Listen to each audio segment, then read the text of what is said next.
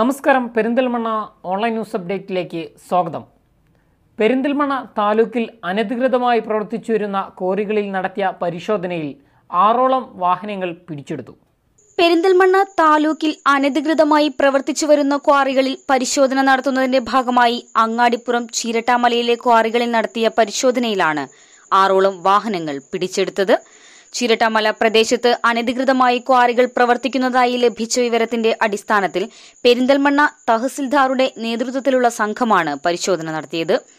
കൃത്യമായ രേഖകളില്ലാതെ കരിങ്കല്ല് കയറ്റിക്കൊണ്ടുപോകുന്ന 4 ലോറികളും ചെങ്കല്ല് കയറ്റി വന്ന 3 ലോറികളും സംഘം പിടിച്ചെടുത്തു. പെരിന്തൽമണ്ണ തഹസിൽദാർ ജാഫർ അലി പിടിയുടെ നിർദ്ദേശത്തെ തുടർന്ന് deputy തഹസിൽദാർമാരായ C Vallabhan, A Venugopalan, village officer Jason, മറ്റു ജീവനക്കാരായ ആന്റണി, ജയപ്രകാശ്, പ്രസൂൺ എന്നിവരടങ്ങുന്ന സംഘമാണ് പരിശോധന നടത്തിയത്.